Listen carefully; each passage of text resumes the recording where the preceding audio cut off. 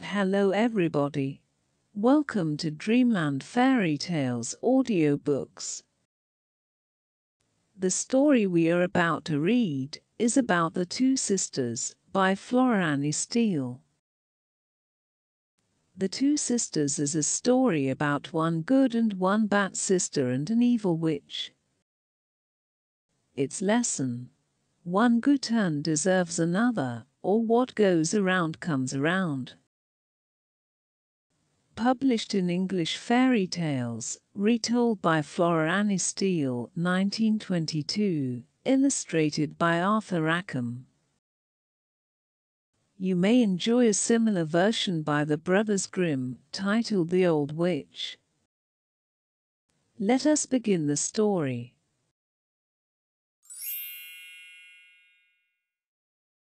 Once upon a time there were two sisters who were as like each other as two peas in a pod, but one was good and the other was bad-tempered.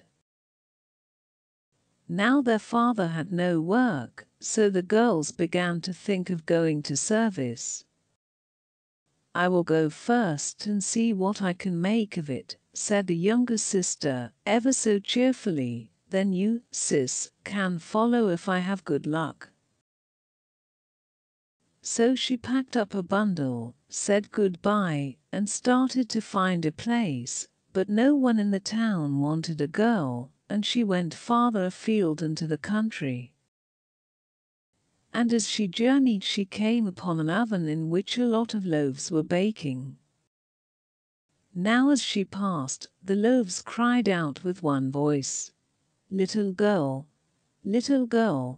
take us out. Please take us out. We have been baking for 7 years, and no one has come to take us out. Do take us out, or we shall soon be burnt." Then, being a kind, obliging little girl, she stopped, put down her bundle, took out the bread, and went on her way saying, "You will be more comfortable now."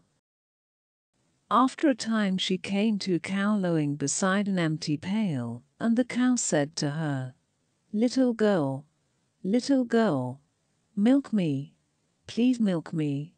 7 years have I been waiting, but no one has come to milk me." So the kind girl stopped, put down her bundle, milked the cow into the pail, and went on her way saying, "Now you will be more comfortable." By and by she came to an apple tree so laden with fruit that its branches were nigh to break, and the apple tree called to her, little girl, please shake my branches. The fruit is so heavy I can't stand straight." Then the kind girl stopped, put down her bundle, and shook the branches so that the apples fell off, and the tree could stand straight. Then she went on her way saying, "You will be more comfortable now." So she journeyed on till she came to a house where an old witch woman lived. Now this witch woman wanted a servant maid and promised good wages. Therefore the girl agreed to stop with her and try how she liked service. She had to sweep the floor, keep the house clean and tidy, the fire bright and cheery. But there was one thing the witch woman said she must never do, and that was look up the chimney. "If you do," said the witch woman, "something will fall down on you, and you will come to a bad end." Well, the girl swept and dusted and made up the fire, but ne'er a penny of wages did she see. Now the girl wanted to go home, as she did not like witch service, for the witch used to have boiled babies for supper and bury the bones under some stones in the garden. But she did not like to go home penniless, so she stayed on, sweeping and dusting and doing her work, just as if she was pleased. Then one day, as she was sweeping up the hearth, down tumbled some soot, and, without remembering she was forbidden to look up the chimney, she looked up to see where the soot came from. And, lo and behold, a big bag of gold fell plump into her lap.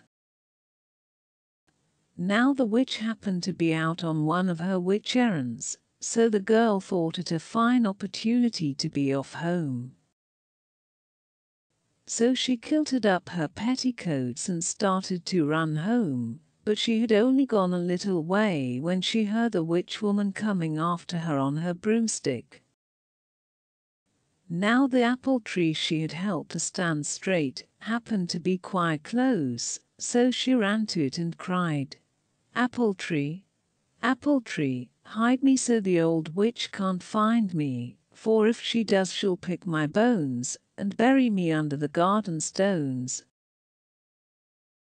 Then the apple tree said, "Of course I will. You help me to stand straight, and one good turn deserves another."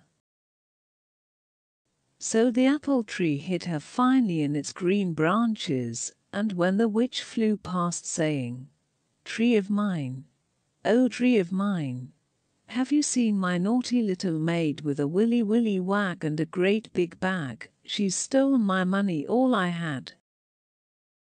The apple tree answered, "No, mother dear, not for 7 years." So the witch flew on the wrong way, and the girl got down, thanked the tree politely, and started again.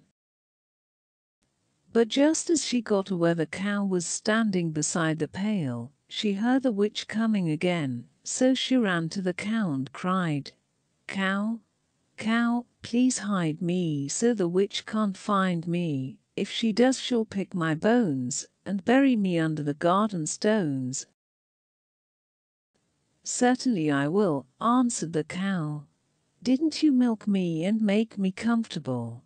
Hide yourself behind me and you'll be quite safe." And when the witch flew by and called to the cow, "O cow of mine, have you seen my naughty little maid with a willy wag and a great big bag, who stole my money, all that I had?" She just said politely, "No, mother dear, not for 7 years." Then the old witch went on in the wrong direction, and the girl started afresh on her way home. But just as she got to where the oven stood, she heard that horrid old witch coming behind her again, so she ran as fast as she could to the oven and cried, "Oh, oven, oven, hide me so as the witch can't find me, for if she does she'll pick my bones and bury them under the garden stones." Then the oven said, "I am afraid there is no room for you, as another batch of bread is baking, but there is the baker, ask him." So she asked the baker, and he said, "Of course I will. You saved my last batch from being burnt, so run into the bakehouse, you will be quite safe there, and I will settle the witch for you." So she hid in the bakehouse, only just in time, for there was the old witch calling angrily, "Oh, man of mine, have you seen my naughty little maid with a willy wag and a great big bag, who stole my money, all I had?" Then the baker replied, "Look in the oven. She may be there." And the witch alighted from her broomstick and peered into the oven, but she could see no one. "Creep in and look in the farthest corner," said the baker slyly, and the witch crept in, when, bang, he shut the door in her face, and there she was roasting. And when she came out with the bread she was all crisp and brown, and had to go home as best she could, and put cold cream all over her. But the kind, obliging little girl got safe home with her bag of money. Now the ill-tempered elder sister was very jealous of this good luck, and determined to get a bag of gold for herself. So she in her turn packed up a bundle and started to seek service by the same road. But when she came to the oven, and the loaves begged her to take them out, because they had been baking 7 years, and were nigh to burning, she tossed her head and said, "A likely story indeed, that I should burn my fingers to save your crusts. No, thank you." And with that she went on till she came across the cow standing waiting to be milked beside a pail. But when the cow said, little girl, milk me, please milk me, I've waited 7 years to be milked," she only laughed and replied, "You may wait another 7 years for all I care. I'm not your dairymaid." And with that she went on till she came to the apple tree, all overburdened by its fruit. But when it begged her to shake its branches, she only giggled, and plucking one ripe apple, said, "One is enough for me. You can keep the rest yourself." And with that she went on munching the apple, till she came to the witch woman's house. Now the witch woman, though she had got over being crisp and brown from the oven, was dreadfully angry with all little maid servants, and made up her mind this one should not trick her. So for a long time she never went out of the house. Thus the ill-tempered sister never had a chance of looking up the chimney, as she had meant to do at once. And she had to dust, and clean, and brush, and sweep ever so hard, until she was quite tired out. But one day, when the witch woman went into the garden to bury her bones, she seized the moment, looked up the chimney, and, sure enough, a bag of gold fell plump into her lap. Well, she was off with it in a moment, and ran till she came to the apple tree, when she heard a witch woman behind her. So she cried as her sister had done, apple tree, hide me so the old witch can't find me, for if she does she'll break my bones, or bury me under the garden stones." But the apple tree said, "No room here. I've too many apples." So she had to run on, and when the witch woman on her broomstick came flying by and called, "Oh, tree of mine,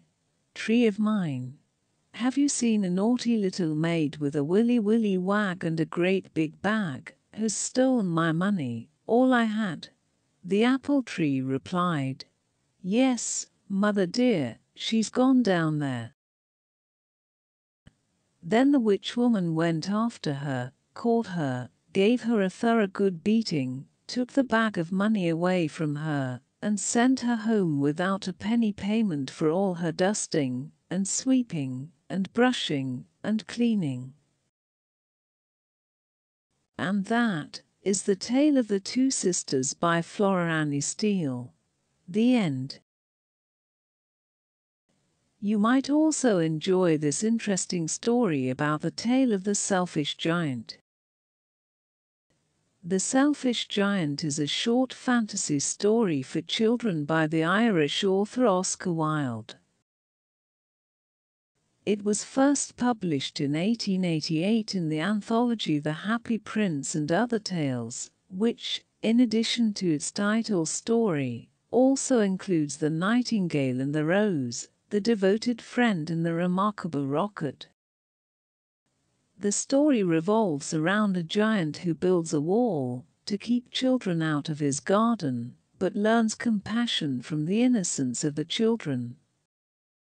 The short story contains significant religious imagery.